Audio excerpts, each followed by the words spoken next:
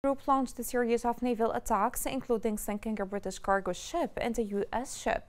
The group claims responsibility for the attacks and downing a U.S. drone, and the U.S. Embassy warns of ecological disaster in Yemen. This report has more.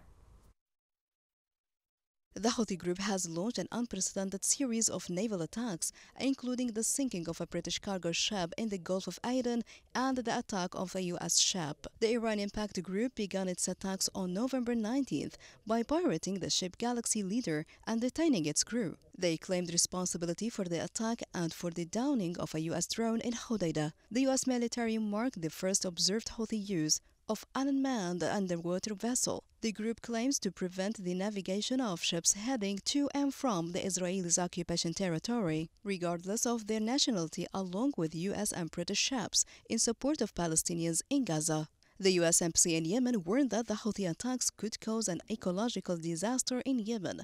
Besides, the European Union launched a naval mission to the Red Sea to restore and safeguard freedom of navigation without participating in the strikes led by the U.S. and supported by Britain.